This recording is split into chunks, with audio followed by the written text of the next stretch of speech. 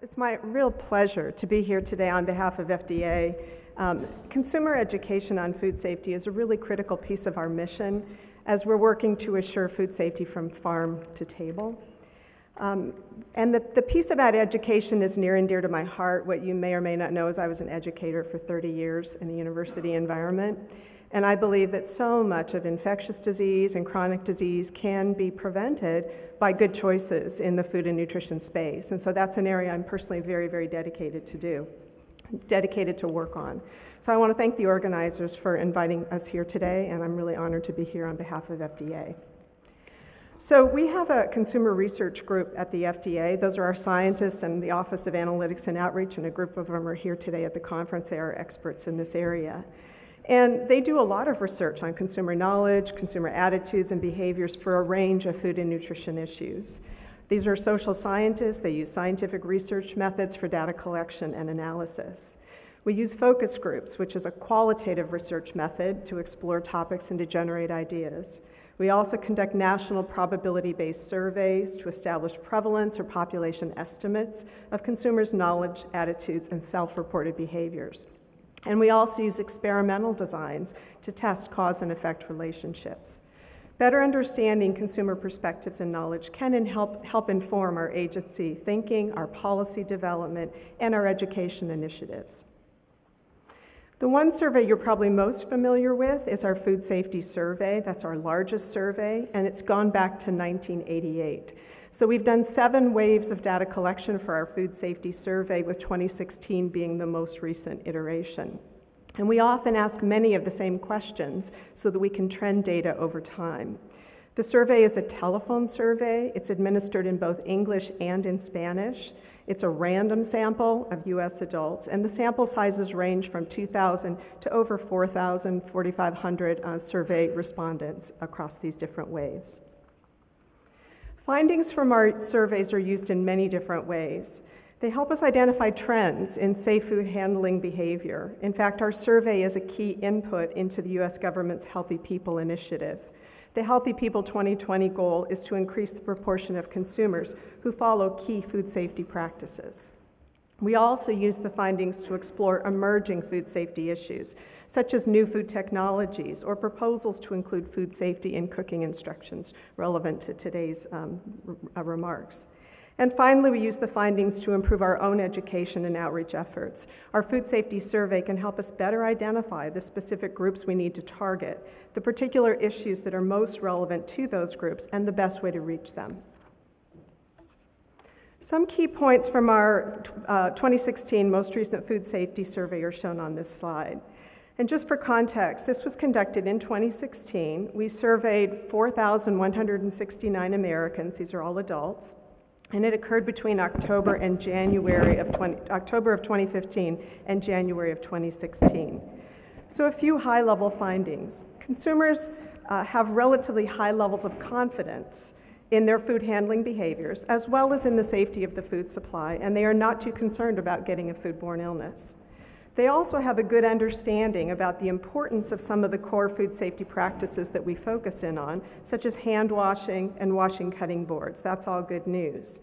However, they do still have some incorrect beliefs related to things like washing chicken, and consumers are still not using thermometers to the degree that we would want them to. So here's an example of some of the findings, a few results. I'm going to show you just a few.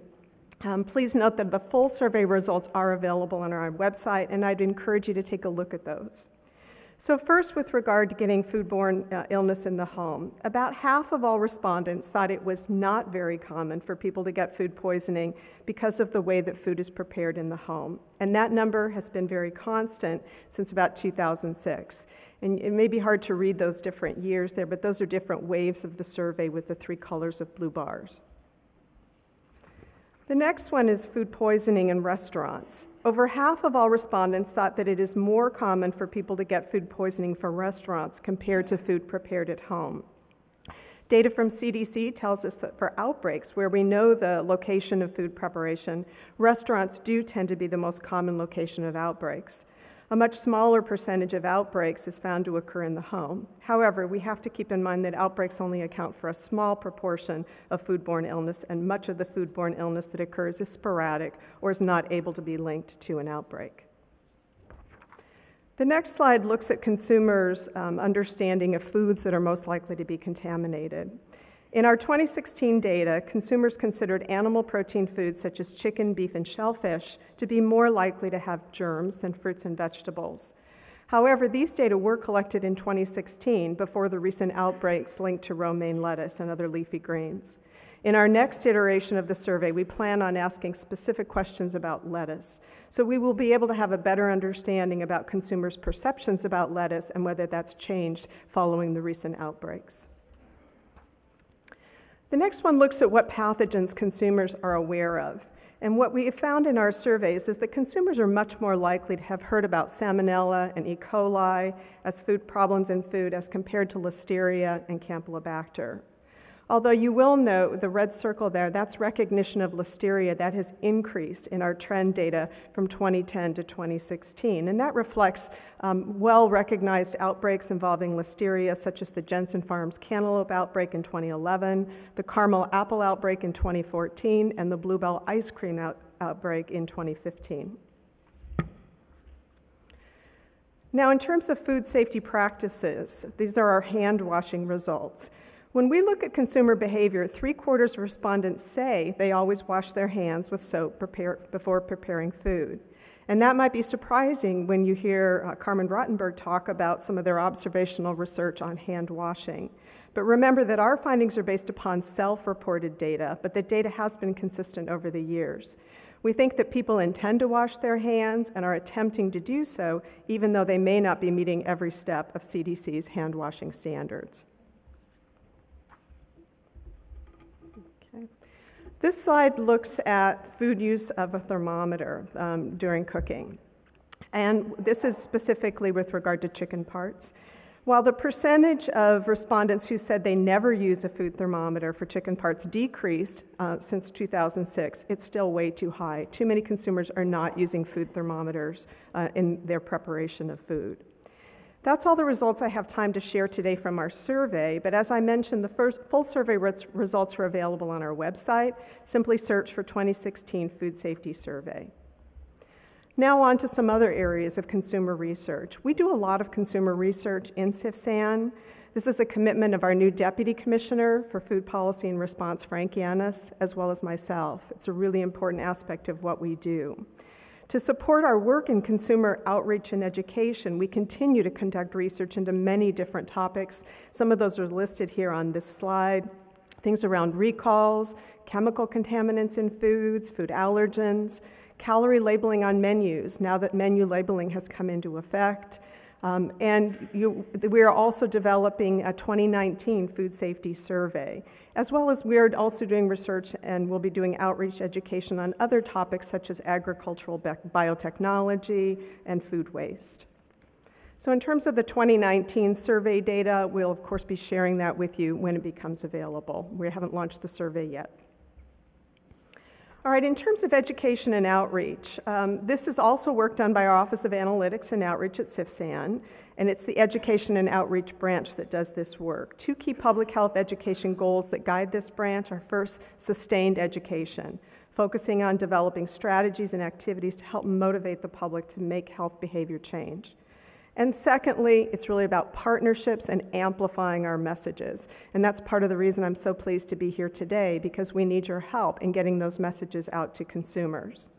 We have many key target audiences that we target with our education and outreach. Obviously consumers, especially those at higher risk for foodborne illness, young adults, Spanish-speaking individuals, health educators, and as you will see, physicians and other health professionals. We focus in on education around all topics, food safety, nutrition, to help FSMA, the Food Safety Modernization Act, to help support our nutrition innovation strategy, as well as many of our other goals, including the Healthy People 2020 goals.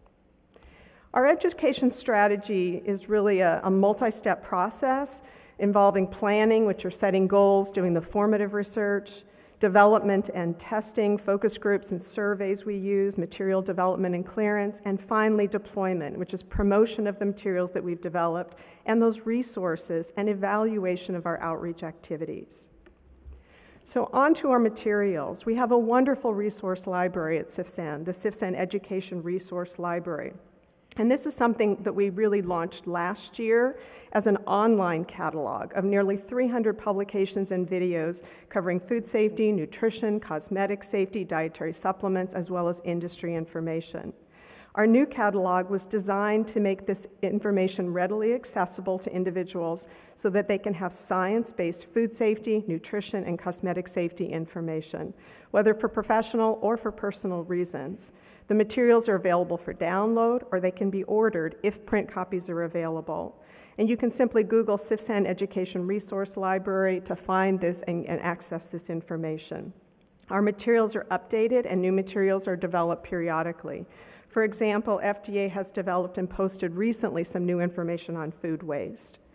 We also focus in on specific target audiences. In the middle of this slide, you'll see a thing on pregnant women. We're really trying to reach pregnant women with really important food safety information.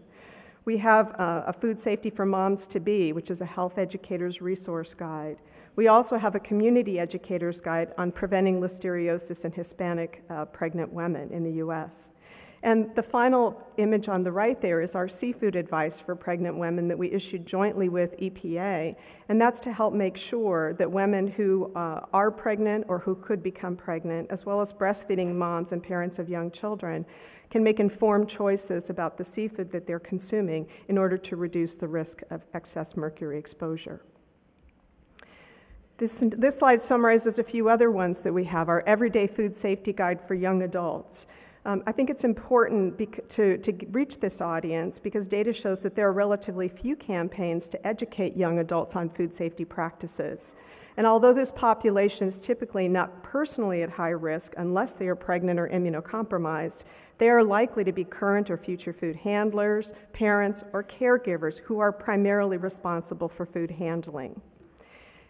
We also know that data shows that young adults are more likely to engage in risky behavior. The lack of food safety education, role models, or food handling experience increases their chances of improper food safety practices.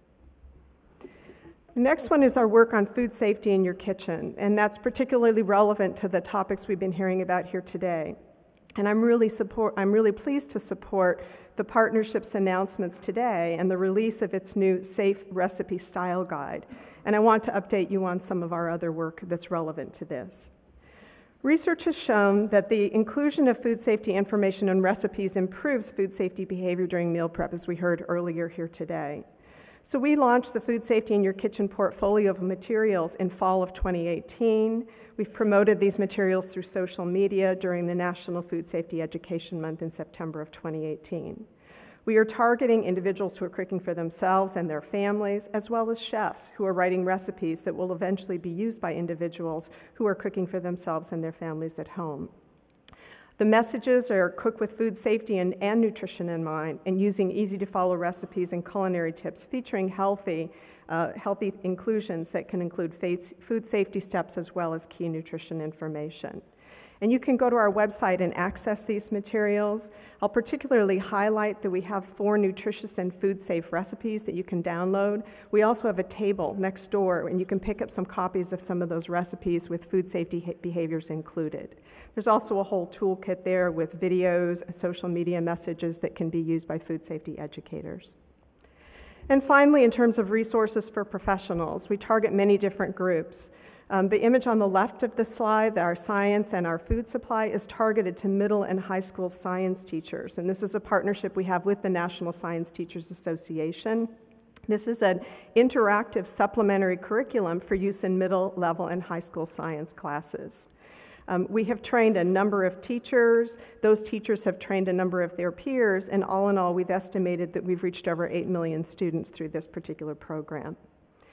We've also put out information on news for educators. We distribute a quarterly newsletter to 58,000 health educators and other health professionals.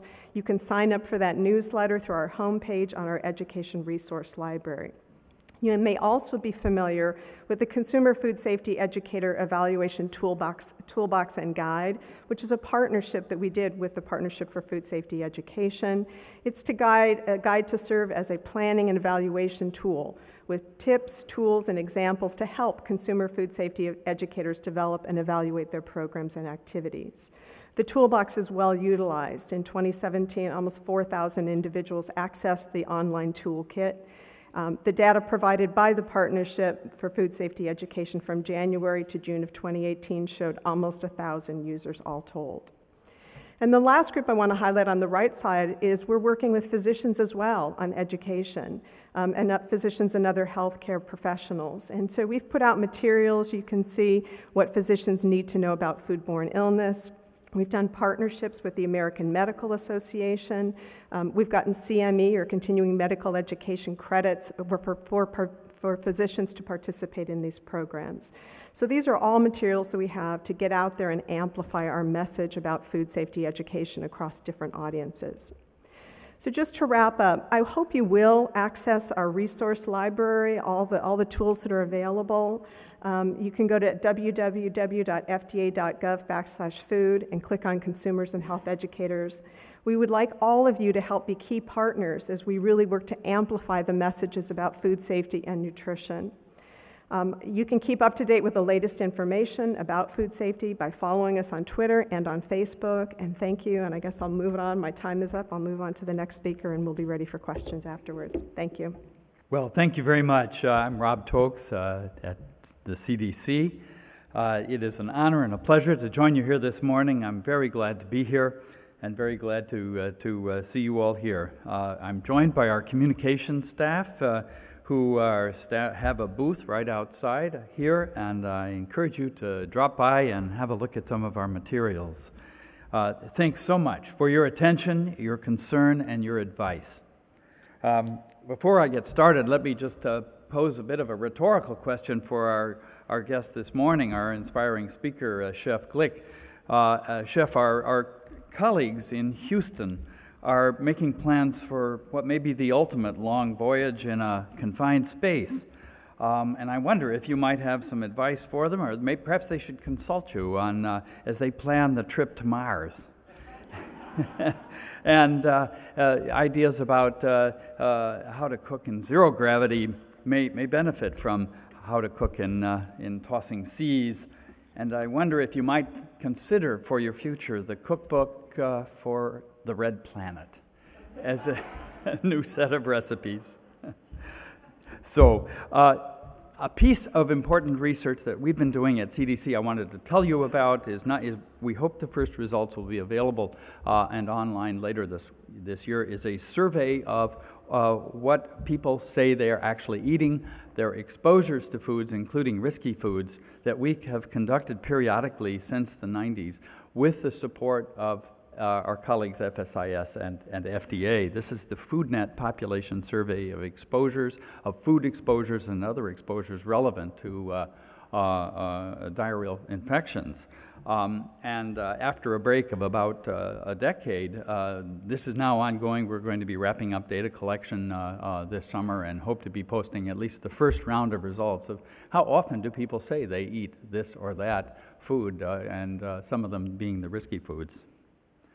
Well, 2018 was a year of many outbreaks of foodborne problems, including many different foods.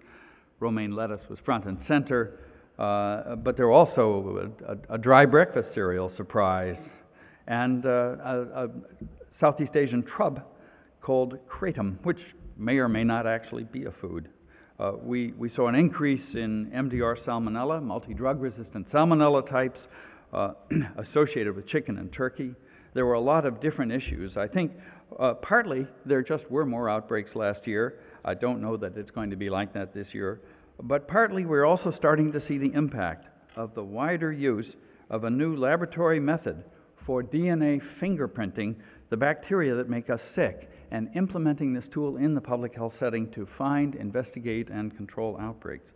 In 2019 now, we are moving forward to make this new method we call whole genome sequencing the new standard in public health laboratories around the country for PulseNet, the national network we use for tracking foodborne bacteria and detecting outbreaks.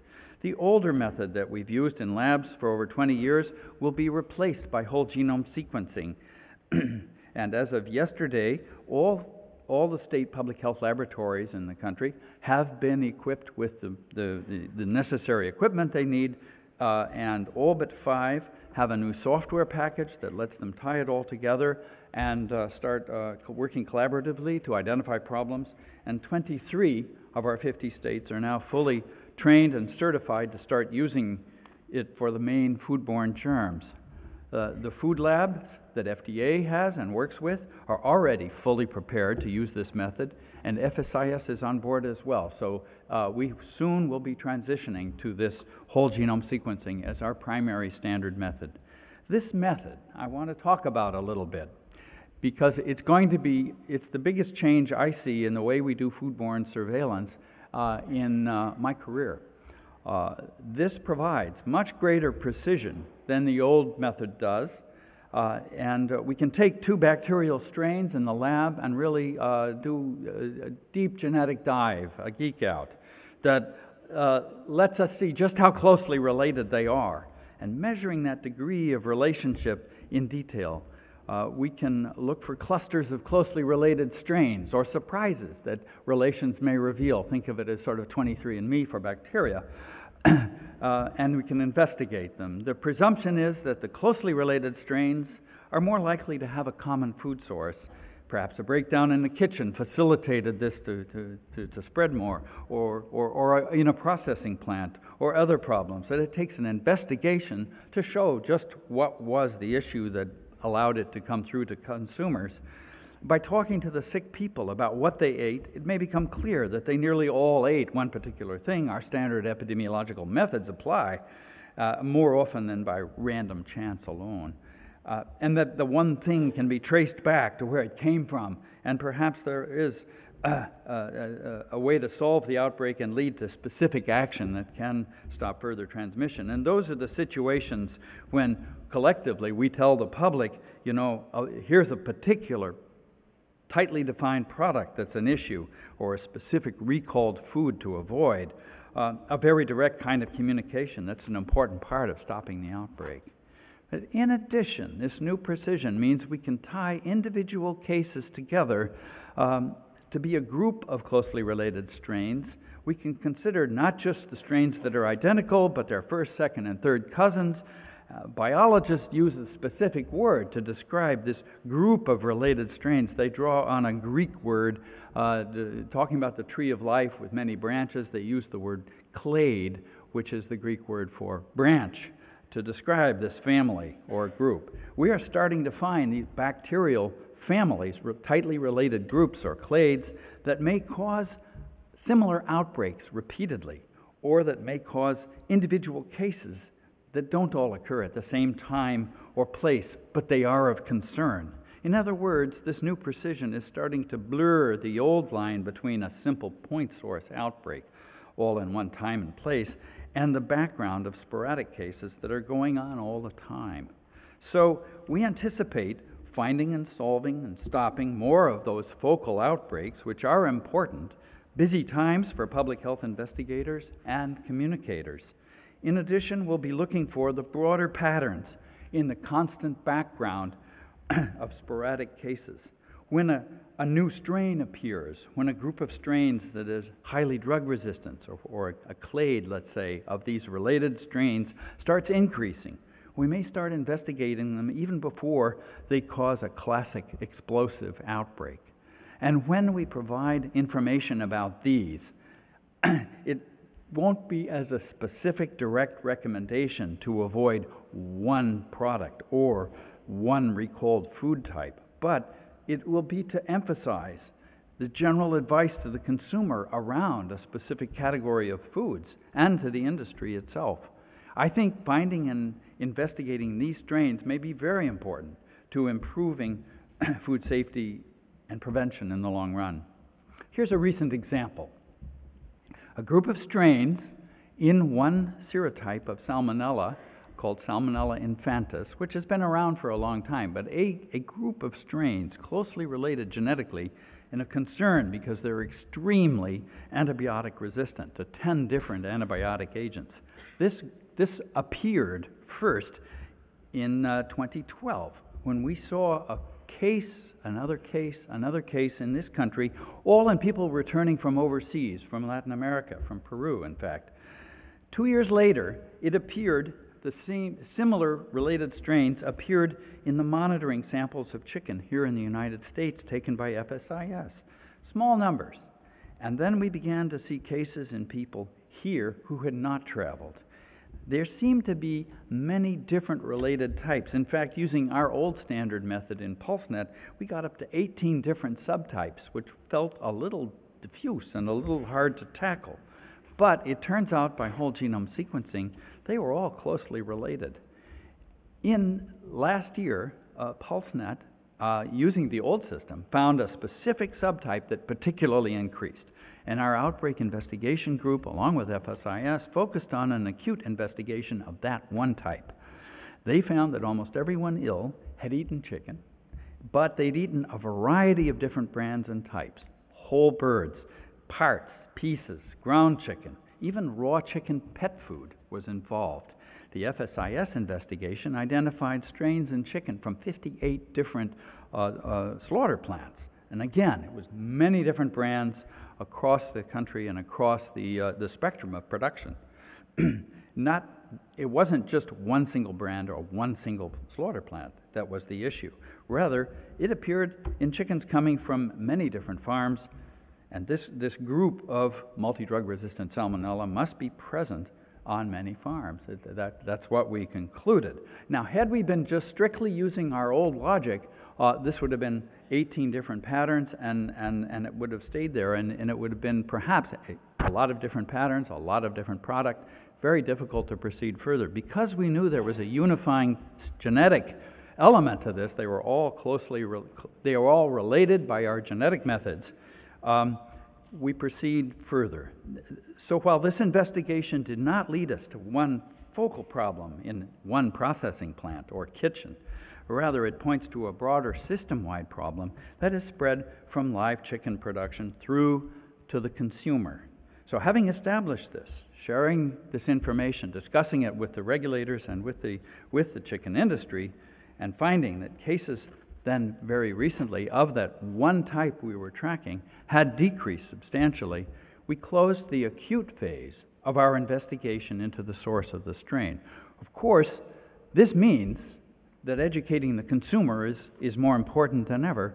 Cooking and handling chicken properly, washing one's hands at appropriate points, and cutting board hygiene are more important than ever. And, of course, the pathogen reduction measures during processing and slaughter are important. And in addition, these salmonella still have been getting through from the farm to the consumer. So the investigation leads to additional questions.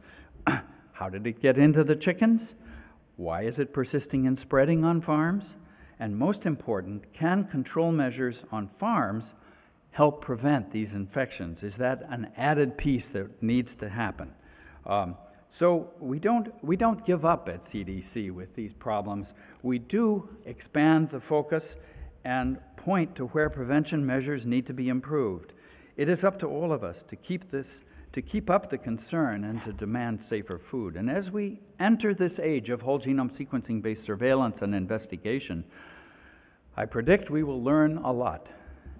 Our public health investigators will find more and perhaps smaller focal point source outbreaks that need attention to investigate, control, and stop, and that will continue to help make our food safer. In addition, we'll be better able to define broader, slower-moving problems that I could call the clades of concern, if you think that might work as a phrase, or we'll find another one if we need to. Closely related groups of bacteria that are more spread out over space and time and represent problems in the system.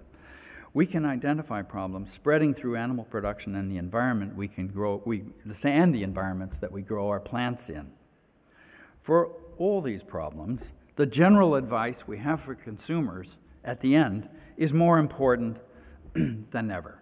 We need to underline, food by food, the consumer advice that is so important to help prepare the food safely. Our final common goal from farm to kitchen needs to be on reducing the number of people who get sick each year from the food they eat. Thank you all for your efforts. Good morning, and thank you for having me here today. This is actually a really fun opportunity. Dr. Mayne and Dr. Tauxe and I are often on the speaking circuit around the country at various conferences, but we don't often get the opportunity to share the same stage and sort of talk about very complementary messages.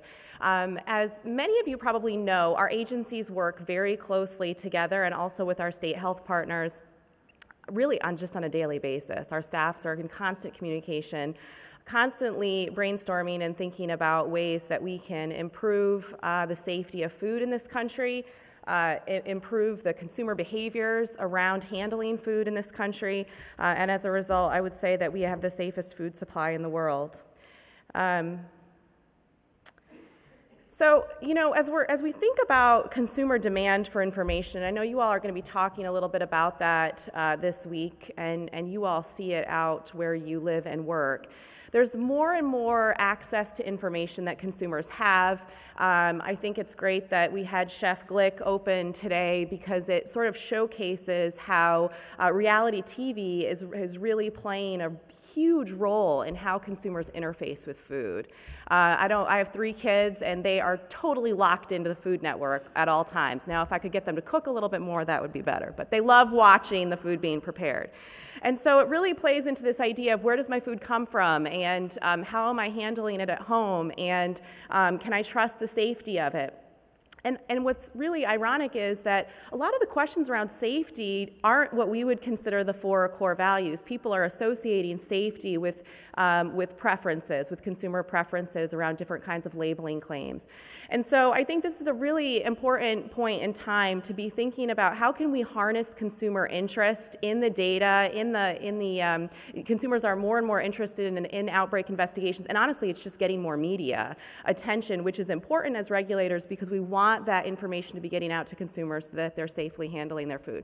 But how can we as a group really be harnessing that sort of interest in food in order to promote the safe food behaviors?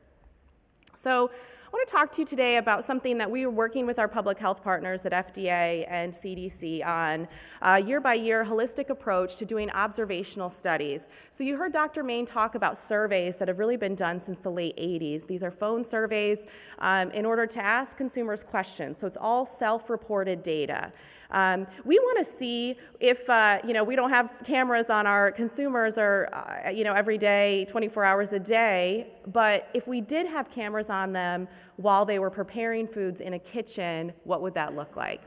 So in year 1, which we just completed last summer, we've sort of been on a big media campaign around the results from the observational study that we did, and many of you have heard some of those outcomes. We were studying food thermometer use, so the important step of cook. If consumers are armed with information on how to use a food thermometer, how to place a food thermometer, when to take the temperature, and if they have access to a thermometer in a test kitchen, would they use it, and would they use it correctly? So primarily what we were looking for is in a test, we had a control group that didn't get any messages, that didn't get any messaging, and then we had a treatment group that received a food safety video. So they received a food safety video ahead of the study, and then when they arrived, they received an iPad with the messaging about how to properly take the internal temperature of a turkey burger. What they thought that they were there to do is to test out a new recipe. So treatment group received the food safety messaging on how to use a food thermometer, and the control group did not. What we found is, which was really fascinating to us, and this is done with RTI and with North Carolina State, and you can find more information about it on our website.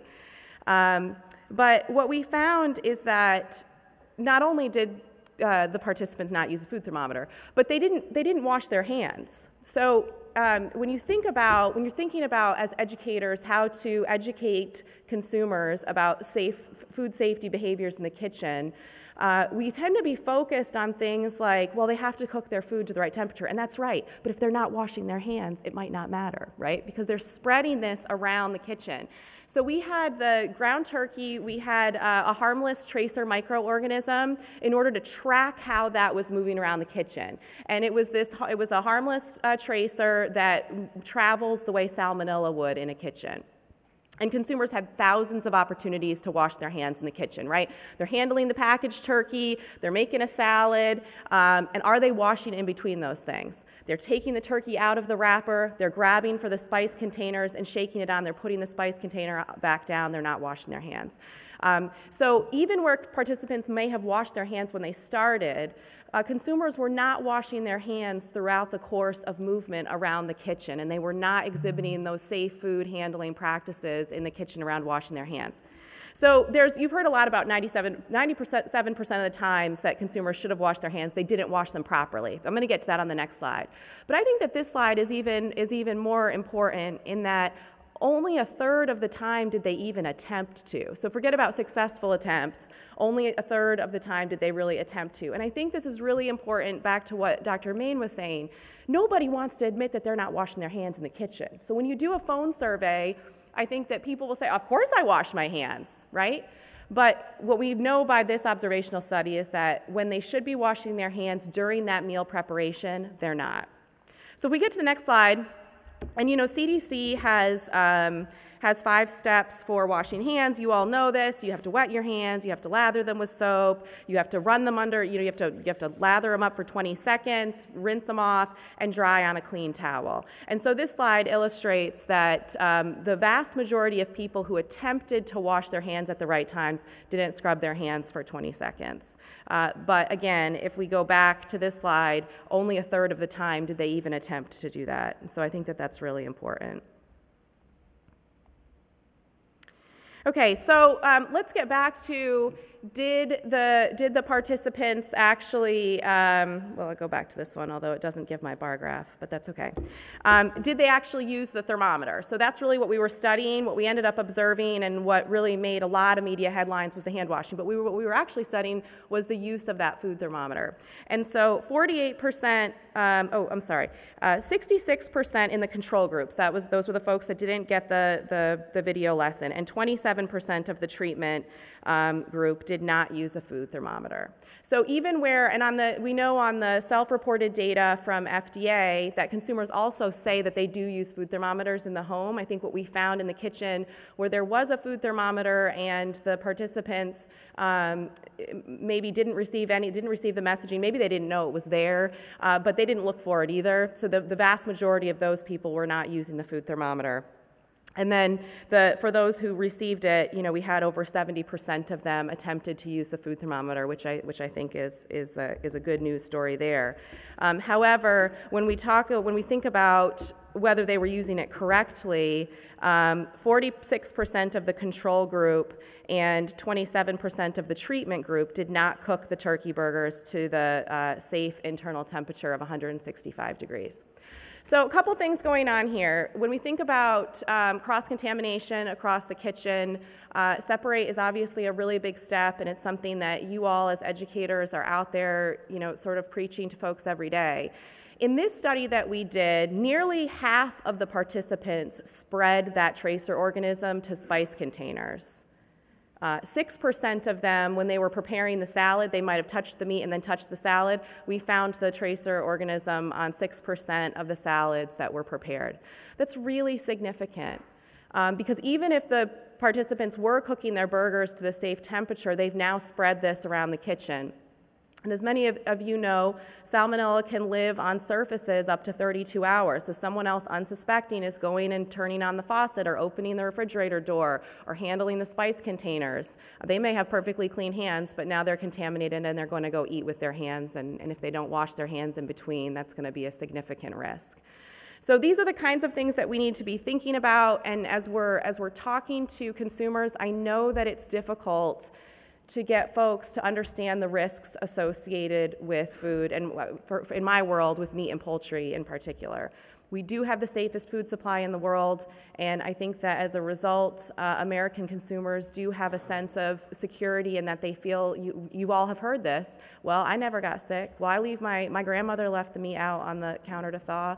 So we're really hopeful that this sort of, these observational studies that we're doing, and we're also doing web surveys in partnership with FDA, using their self-survey questions, doing some web surveys so that we can track that information between the two agencies also, just getting more data points that we can be putting together really to showcase the science and the research that says what can happen and how these organisms can move around the kitchen, I think will really be critically important.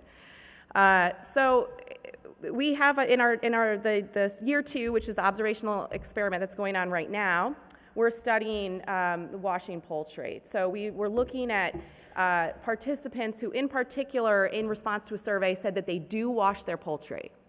And then we're taking a treatment group where they're told, where they're shown a video on why you shouldn't wash your poultry. And we're going to have better data to support that when the tracer organism splashes up onto surfaces, if they're not, cleaned and sanitized, which people are not, you heard Chef Glick talk about all of the work that goes into on a boat sanitizing surfaces, but people aren't doing that in their own homes. So to be able to look at that and find out how that contamination is moving across the kitchen, I think will be very important. And then there's also the component about evaluating FSIS social media messages. And this is really true across all the observational studies that we're doing. How is our messaging resonating with consumers? Because if it's not resonating with them, or we're not accessing consumers, we're not accessing the young adult population that Dr. Mayne talked about in her presentation, then we need to be looking at how we can change that messaging in order to reach a wider segment of the population. Thank you. So we will now take questions from you, of our panelists, of Dr. Mayne, Dr. Tauxe, and of Carmen Rottenberg. So if you have any questions, feel free to come up to the microphones. I will start off with one question, and probably Dr. Tauxe is the best person to answer this, but I welcome any of you to answer it. Consumer confidence is always a challenge for those of us who work directly with consumers. And a question that we get often is our food supply less safe? And we're seeing foodborne illnesses, we're seeing more outbreaks, we're seeing the illness numbers are not decreasing as we had hoped, as the goals we had set forth indicate. And are foods less safe, or are we just better at finding them? And how do we communicate that as food safety professionals? Well, thanks very much for the question. It's a good one. In the past, say 10 years, even further back, 20 years, I think we have seen some important decreases in certain types of infections. E. coli 0157 infections, for instance, came down importantly since, say, before the turn of the century, and Listeria infections have decreased. Even Campylobacter has decreased somewhat from sort of the baseline back then. But it's absolutely true that with Salmonella, that has been quite fixed around a certain rate that we track in our surveillance system called FoodNet. Should we be grateful it hasn't increased is one question.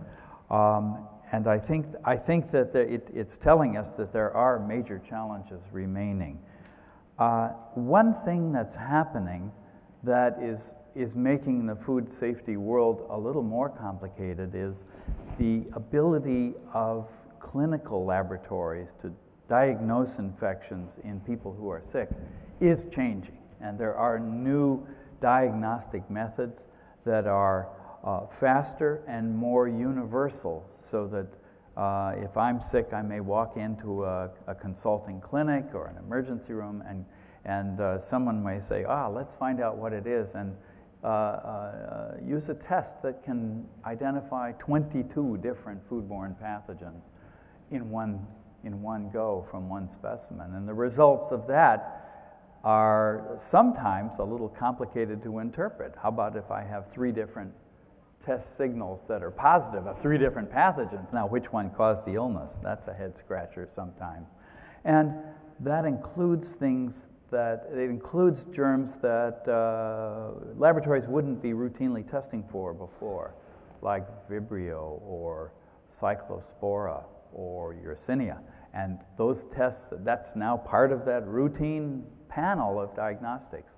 So we are seeing testing that may be an increase, just an increase in the likelihood of being tested if I walk into a clinic.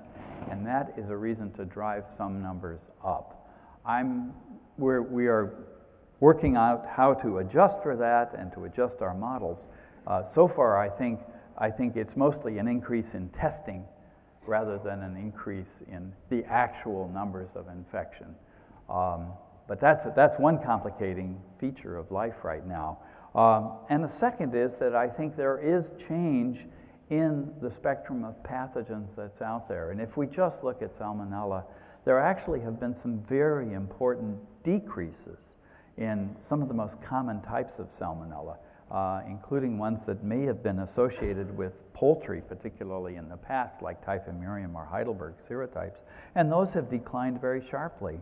And others, unfortunately, like the Infanta serotype that I was talking about, have appeared apparently coming in from other parts of the world and have now established in the industry. So I think we have to be alert to these changes, and those changes are going to require changing up the prevention strategies a bit.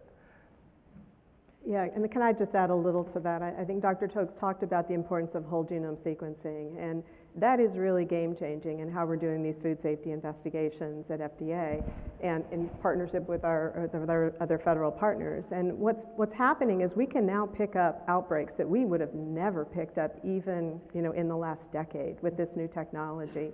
And as an example, I mentioned the Bluebell ice cream outbreak, a Listeria outbreak. We identified in partnership with CDC on this one, 10 people scattered around the country that all had the same outbreak pathogen strain. And how would you have known that in previous years? And then we were able to link that to the actual production facility at Bluebell using the techniques of whole genome sequencing. So what we say constantly at FDA is that our ability to detect these outbreaks has increased very, very rapidly. And at the same time, we are preventing new outbreaks, and those are 2 countervailing forces. So consumers are going to hear about more outbreaks. We are deploying more and more whole genome sequencing. Our databases are growing. In the genome tracker databases, we have more and more data going into those databases. And what that means is there's more robust data to identify the next outbreak. So I think it's a key message to consumers. We want to get out there with those important food outbreak notices using social media, as Carmen Rottenberg alluded to. We use that a lot. So consumers are hearing more about it. They care about it, but they need to understand that that's protecting them in ways that they would not have been protected in the past. So where you can help us get those messages out, I think that's very important. We will have our trend data in our food safety surveys to really, our consumers feeling that the food supply is less safe. It is not less safe, it's that we can pick up things we couldn't have picked up in the past, and you can help us get that message out. Thank you. We do have some questions from the audience, so go ahead. Hi, I'm Sharon Davis with Home Baking Association, and my question has to do with family and consumer sciences education at the secondary level. That's my profession, teacher, junior high, high school, and I see an absolute opportunity. I've been using Fight Back as well as your toolkit for a long, long time. I love these tools, these resources. My question has to do with how we can go ahead and advocate for more family and consumer sciences at the secondary level. That concerns me greatly. Even with Perkins 4, we'll have a culinary track, which is good, but 25% of students taking these courses before they graduate as young adults is not enough. So where's our advocacy going for food skills in management of home food?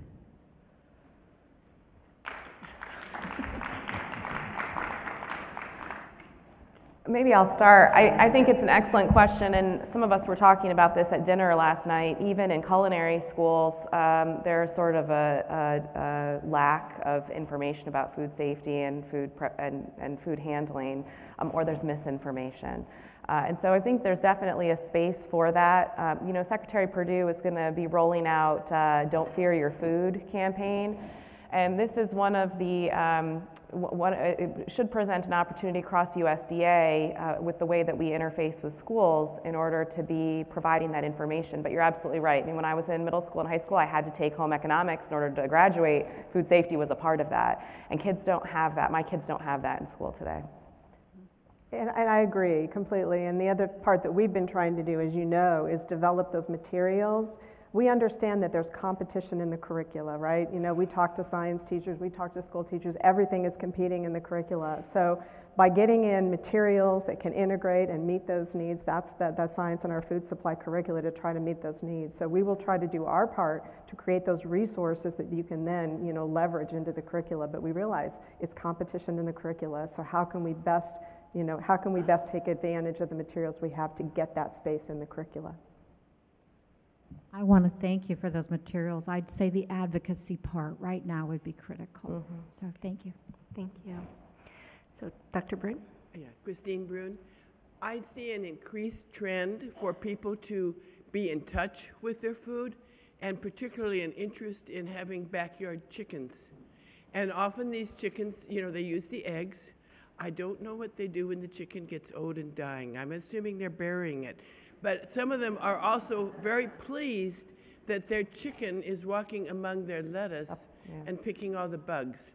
And my concern is this trend being reflected, although it's in the home and maybe not a restaurant, so less likely to get public attention, but is it reflected at all in increased sporadic cases of salmonella, perhaps related to an eggs or perhaps related to homegrown produce that is contaminated by the chicken's proximity? Do we have any data to support that, and are there efforts in education to advise people to how to reduce these risks?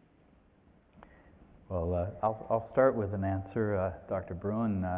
The backyard flocks of America are certainly growing, and now I think Mayne, a common feature of our lives. I have a neighbor with 50 chickens in their backyard, which the local coyote population has noticed. And that's in the middle of Atlanta. We have seen outbreaks, certainly recurrent, repeated outbreaks of salmonella infections that are related to keeping of backyard flocks, getting them from specific hatcheries. We've been working with the hatcheries and the distribution chain on what they can do to start the process correctly with chickens that are not contaminated, chicks that don't have salmonella in the first place, and instructions that can go home with a chick from wherever the point of sale is about basic hygiene and keeping the chick out of the kitchen, for instance. The chicken, you don't want the chicken walking around in the kitchen either, and hand washing and a lot of basic hygiene around the management of chickens. So we have seen a lot of illness and outbreaks that we have linked to backyard flocks. Your question is really sort of that ultimate cross-contamination question of does what the chickens have contaminate the environment that they're near or among. I don't think we've seen that, and I'm not sure we'd be able to say, oh yes, it was the lettuce, it wasn't the fact that the same people were also feeding, handling, petting, kissing the chicken itself. It might be hard for us to distinguish that. Yeah, and from the FDA perspective, you know, the FSMA is all about prevention and produce. We have a produce safety rule that's trying to help people understand the steps they need to take in order to assure the safety of produce. And that's targeted across the spectrum, you know, large farms, medium, small farms. We have a lot of materials. We've been working hard in the education outreach to try to help people understand the steps that need to be taken. And it's like in the kitchen, there's a core set of steps that you need to take. The same thing when growing produce. The same things apply, that if people are handling the produce, they need to make sure their hands are clean, and there has to be hygiene in the fields if you have pickers in the fields, and many of the exact same concepts apply. So we're trying to get out a lot of education. We put out a guidance document for produce safety with a lot of fact sheets to simply get that message out to folks about how to grow produce safely, because we see, we know the trends. A lot of people are growing it at home and may not know the important food safety practices that they need to make sure it's safe. And these are ready-to-eat foods, so we can't count on those cooking steps in many cases to take down these pathogens if they're in these foods. Maybe if I could just add one little bit. I think this issue of infections that we get from the pets that we love is front and center for our One Health office, and we have a website that focuses on healthy pets, healthy people, and a good deal of rather specific advice about managing backyard chickens, including a recent Facebook Live event we hosted out of one of our epidemiologists' backyard chicken coop.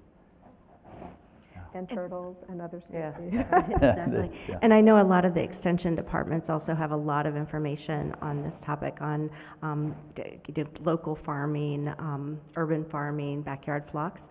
So, and the resources from the agencies would be great to collaborate with in terms of having the extension tie in with the federal resources. But you guys already do a great job educating locally about this topic. I'm going to call on Pat Buck. Go ahead. Hello. Excuse me. I'm Patricia Buck with the Center for Foodborne Illness Research and Prevention. And I first of all want to congratulate and applaud FSIS for its consumer behavior research. I'm very, very happy with that. And I'm hoping it progresses quickly, because I think some of that research information will help us determine how to revise the safe food handling label for the meat and poultry products. So yes, thank you. Yeah. I guess my question is a little larger, though, and it's because of my concern of the growing problem with antibiotic resistance and the fact that, we really are a global food supply on many levels. And Dr. Tauxe, you identified, I think, the problem. We have to get onto the farm. I don't know of any way we can get on the farm to do the types of surveillance so that we can help identify what interventions need to be put into place. FSMA might have a few opportunities for us, but what I think we really need is the leadership from the CDC to come out with a pretty strong statement about the need to do on-farm interventions, research, whatever you want to call it.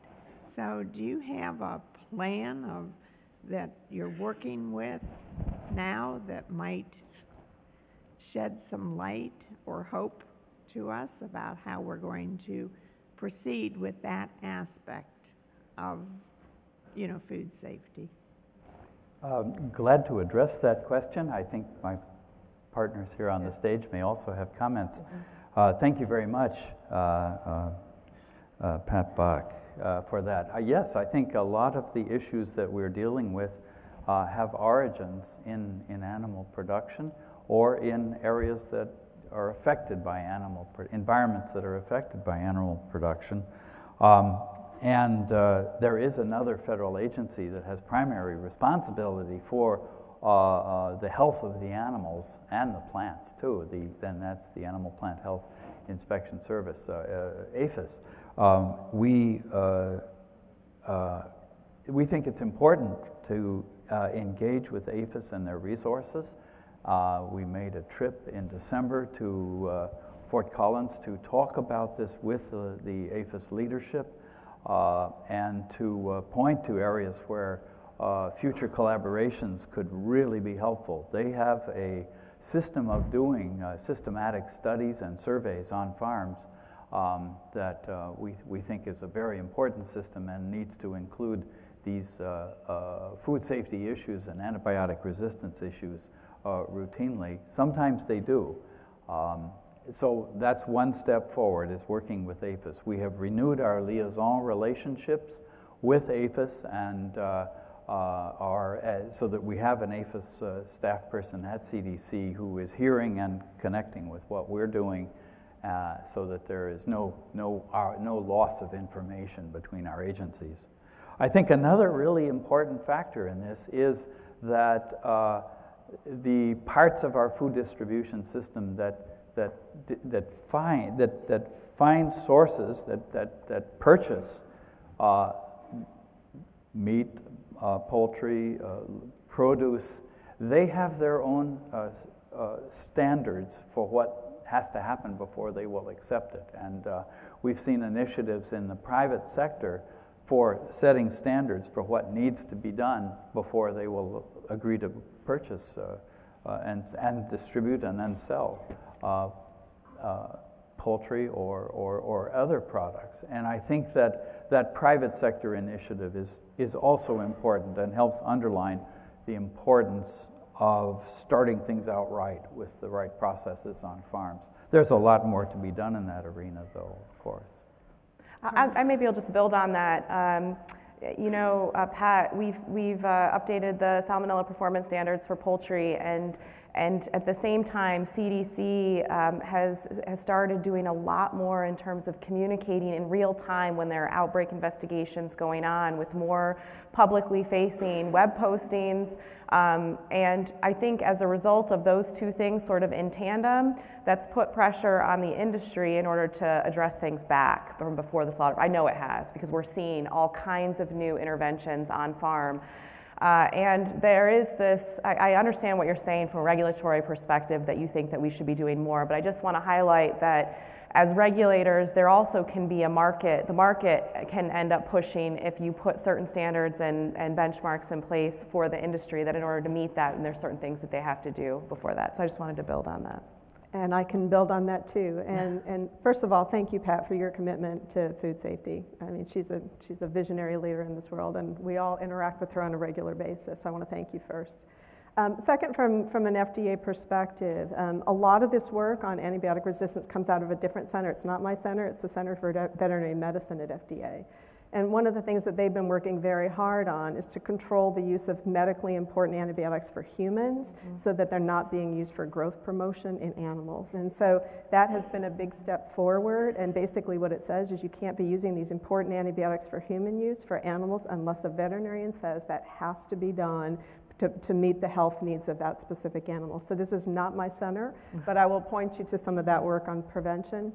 The second piece is, with the advent of whole genome sequencing, we get a lot of information out about these pathogens when we do whole genome sequencing. And one of the tools that now gives us is a better understanding of antibiotic resistance. And so we have new tools to try to better understand what's happening out there. So I think, as is with so many of these complicated issues, it's requiring all the agencies to use what tools they have to try to combat this problem. It's a global problem. It's not just a US problem.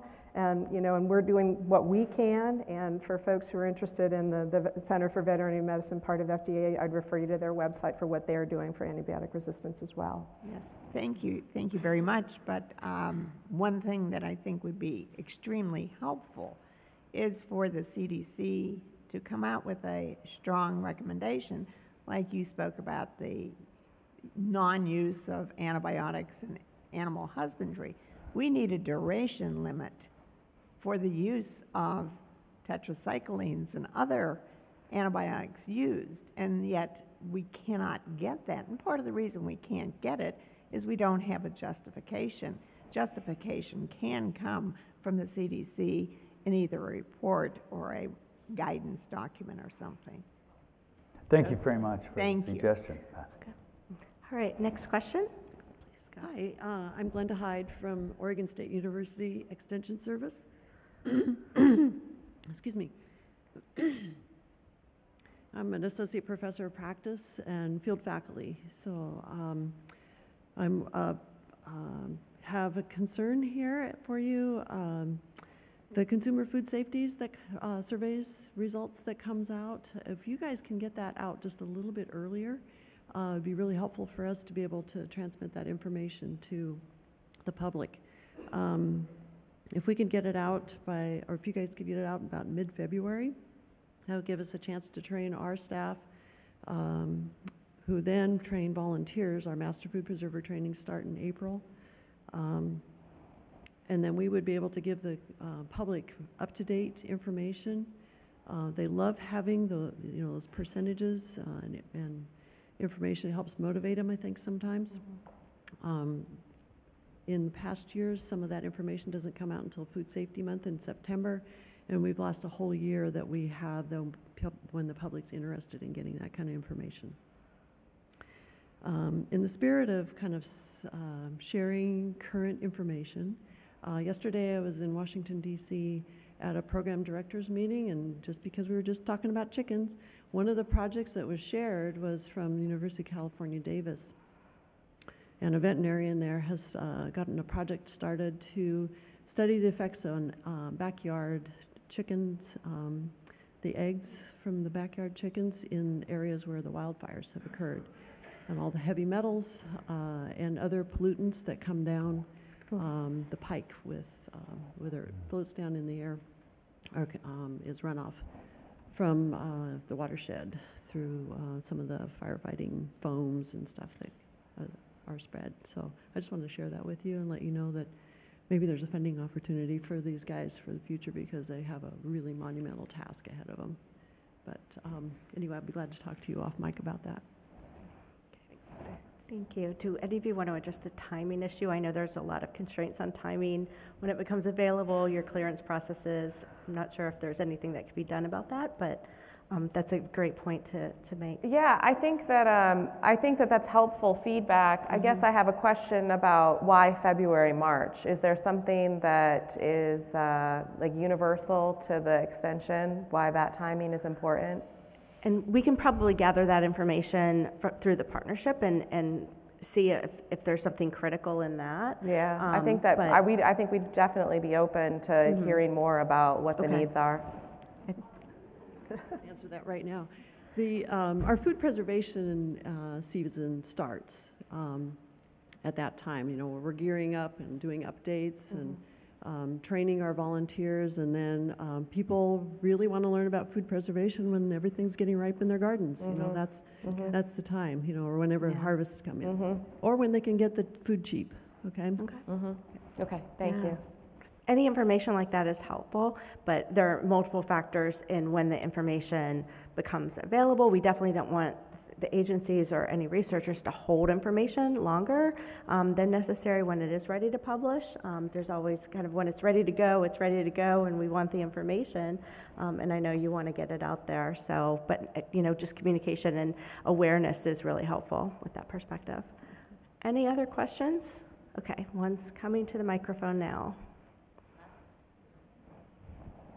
This is just a simple question and an observation.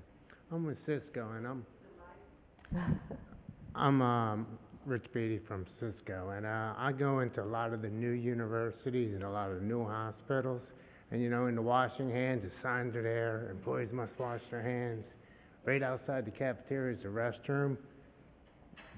We've done a great job teaching our kids about going green. So they got the air blowers and no hand towels to touch the sink, to touch the door, they go out to the salad bar, they spread it all back around. So it's almost useless washing your hands. What are we doing to combat that field of it? Yeah, I mean, I just wish at my kids' school that they would make them wash their hands before they eat lunch. It just absolutely drives me crazy. My kids go to a school in Washington, D.C., and they all keep hand sanitizer in their lunch boxes because the school does not have them wash their hands before they go to lunch.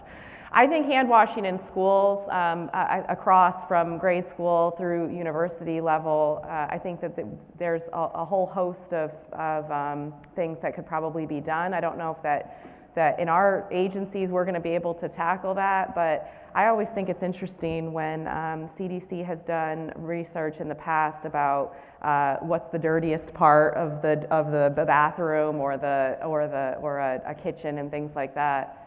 I mean, it's just education. It's education with the administrators. I don't know if you all have anything to add to that. No, I can take that back to our folks who are here and listening in terms of what we can do on an education front. That's not the only challenge. And Carmen made me remember, talking about what's the dirtiest thing. I mean, one of the dirtier things that we're concerned with right now is cell phones. Cell phones, yeah. Is that the cell phones may be contaminated, and they may go in and wash their hands, and then they sit down to eat lunch, and they're texting, and they're doing the whole thing the whole time. And so there are multiple opportunities following a hand washing to get recontaminated. And so that's new information that we've gotten as part of our food safety survey about the concern about technology in the kitchen. And we all do it. We all, use iPads in the kitchen and recipes. And, that's a new vulnerability that we're working on to try to get some new education needs out there. So times change, trends change, and we need to be abreast of those and get out there with appropriate education and outreach. Yeah, and I didn't mention that in my slides, but we actually tracked that tracer microorganism onto the cell phones and the iPad that was used with the recipe, and so the devices were all contaminated too. So it's a good point.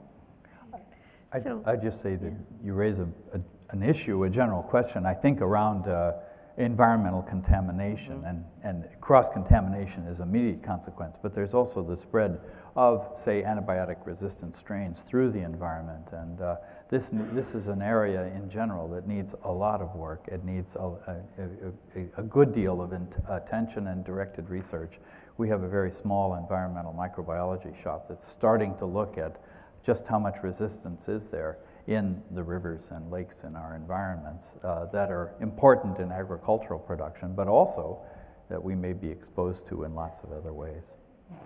So I want to end with giving them the final word. I want each of you to take 15 seconds or less and tell the audience your take-home message for them, whether it's a web address, one key point that you're working on that you want them to remember from today, anything you want, but just a quick, final thoughts. Dr. Mayne. I would say for you, head to our Sifstan Resource Library. I actually looked through all 300 to see what was on there in terms of our resources. There's a tremendous amount of information on there that hopefully will be helpful to you. And then in terms of being helpful to us, if you see gaps, if you see needs, if you see areas where the federal agencies can help play a role in developing materials and in gathering data and doing research, please feed that back to us as well, because we would like to be informed by what you're seeing in the trenches on education back to us. Okay. Dr. Tauxe? For CDC, let me say we welcome your help. We need your assistance in balancing two sets of messages. One around outbreaks when they occur and what specifically consumers can do to protect themselves. And the other one is more general messages that are important all the time, and that when an outbreak is, quote, over, that doesn't mean that there's no need for general protective measures that consumers need to be conscious of and applying all the time. Can we use outbreaks to emphasize that? I'm sure we can, but the off signal doesn't mean that everything else is not necessary. Carmen? And I would just say, go to foodsafety.gov, which is a tri-agency collaboration and has a lot of the materials that Dr. Mayne was talking about, and also additional information from other agencies. And also, as we're going through these observational studies, this 5-year track, I'd like for you all to follow along with that. We did a media training. We've got folks from our media team here this week. And we did a media training for about a dozen of you. This is something I'd really like to sort of take on the road to equip you all to better handle requests with larger media outlets to get the information out to a wider segment of the population in your states. I want to thank all of our federal partners for their collaboration, their insights, the research. Thank you for being here. We really appreciate it.